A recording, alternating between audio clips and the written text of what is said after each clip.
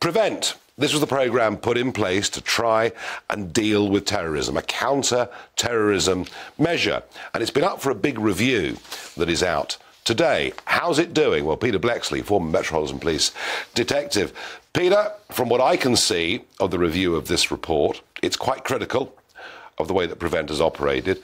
It is suggesting that it has prioritised what it sees as right-wing extremism bordering on terrorism more than potential Islamic terrorism. Would that be a reasonable interpretation of where we are? Very much so, and the report then goes on to say that the focus needs to be on Islamic terrorism without taking the eye off the ball of right-wing extremism, and goes on to explain that some people that have held really quite mainstream views, perhaps if they're vocal with regards to concerns about huge numbers of immigrants coming to the UK, might almost have flicked some switches so that they would have become under the gaze of the Prevent programme, which of course is a shift that shouldn't have been there.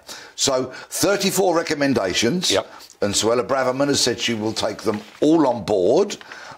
Let's sincerely hope she acts upon them and doesn't merely doff her cap to them.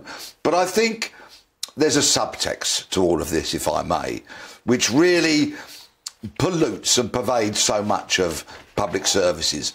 And that is people are afraid of the uncomfortable truth. For example, that there's some ideology in Islam which wants to wipe us from the face of the earth. But because there are questions and concerns about people's race and their faith, they won't be as robustly challenged as perhaps they should be. And of course, we know that's happened within policing, where we've had grooming gangs that have simply not been tackled because, again, people's fear about race. If you're going to do your job and you do it properly without fear or favour, what really is the issue? So you're suggesting that Prevent, despite the very best of intentions when it was set up, and Theresa May was a very big champion of all of this as Home Secretary, you're suggesting that Prevent, frankly, has been politicised.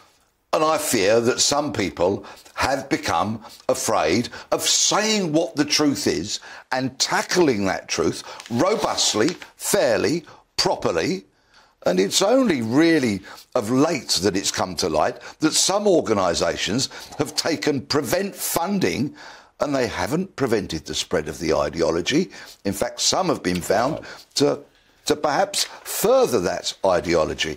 So we really need open, honest debate, and those who are involved with trying to prevent people blowing us all to smithereens to act without fear or favour. And on the right wing terrorism stuff, let's not pretend it doesn't exist, because it does exist. Yes. You know, you made the point that actually some people have come under the purview of this that never should have done for free and open mainstream debate. But of course there are still risks, aren't there, of extremists on the far right with assault rifles and all the rest of it. Very much so, and we've seen people quite rightly sent to prison for their acts of violence or their ideology. And that is only right. And of course, we've heard from the security services talking about the very real threat of right-wing ideology. So we can't afford for these organisations to take the eye off the ball in any way, shape or form, but we may have over-egged it. Yes, I think so, and it's to a certain extent, it's been batted around a bit like a tennis ball, being whacked from one court to another. Peter Bleksley, as ever, very easy to understand. Thank you very much indeed.